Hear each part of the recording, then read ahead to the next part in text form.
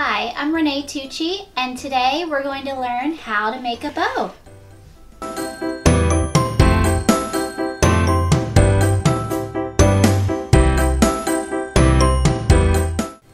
The bow that we're going to make today is that classic bow shape that has the center loop, the one that you see on those perfectly wrapped packages under the Christmas tree.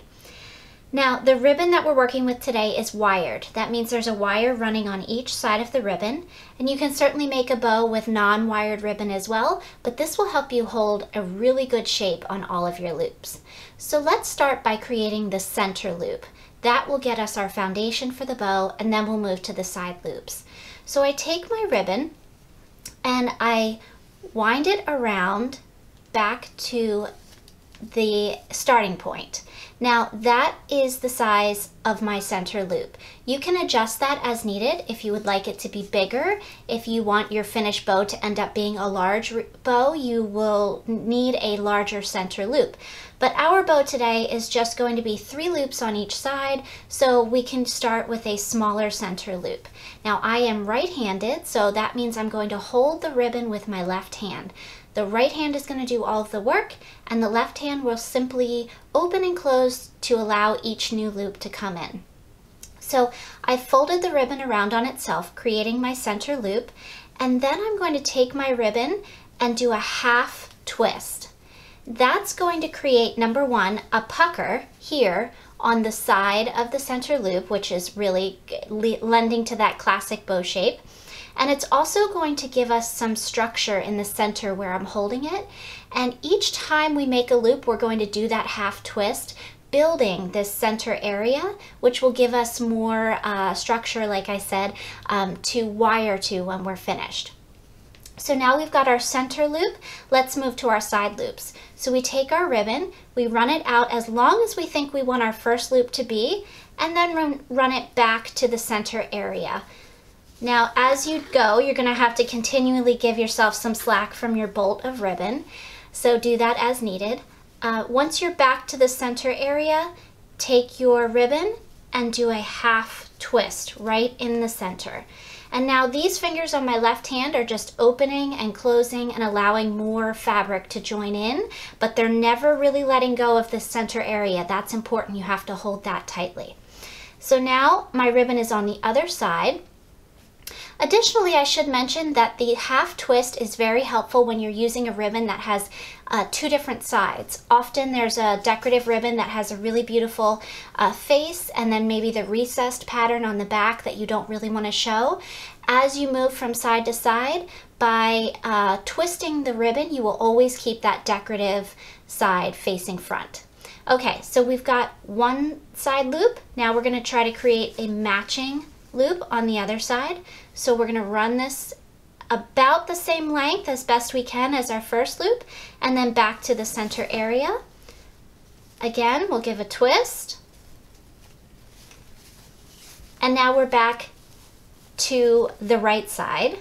Here's our right side, here's our left side. We're back to our right side, and we're going to now do the same thing again, create our second set of loops.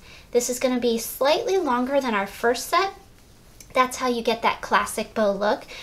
Each layer of loops are slightly longer than our first layer. So adjust the ribbon as needed until you've gotten that slightly longer. Then give it a twist. Then we're on the other side. We're going to come bring that slightly longer than our first loop and run it back to the center. Give it a twist. Give yourself some slack on the bolt, and your ribbon will twist for you on the bolt, so you'll have to undo that as well. So now we've got a center and 2 loops on each side. Let's take our ribbon and create a third loop. Again, slightly longer than our second and our first loops. Back to the center, twist, and repeat on the other side. Now, it doesn't matter if your ribbon gets a little off kilter as you go, because once you have the wire through, you'll be able to shift and adjust all of your loops so they're right where you want them. So now we've got 3 loops on each side, and let's create our tail. So we're back to the center here. We'll do our half twist. There's a few different ways you can create your tail. I like to actually take a longer length of my ribbon, and let me untangle it here. Okay, we take a longer length of our ribbon and we're gonna bring that back up into our center area and essentially create a large loop. And once we've gotten that in the area, this is a little bit longer than I want my streamer to be, or my tails to be, which is fine because we can always cut extra off. But once I've got that up into the area, I'm gonna twist and scrunch that in there. Now I'm gonna cut it from the bolt, and I'm going to cut it, excuse me, I'm going to cut it rather close to where I have gathered it, but not so close that I think it's going to fall out. At this point, I'll take my wire. This is a piece of 18-inch 20-gauge wire, and I'm going to thread it through the center loop till I get about halfway. Then I'll fold each side of that wire down, being careful not to get caught up in our extra large center loop there, and give a really good twist with the wire 3 or 4 times. Make sure it's really on there. At this point, you can let go of the center and you'll have just your, you can hold the wires there. Now we'll take our extra large loop in the center, find the midpoint of that, and we'll give a cut. And that's how you know you'll have even tails on each side of the ribbon. There you go. If you'd like, you could dovetail those by taking your ribbon and folding it in half, and then trim from the center down. And we'll do that to both sides.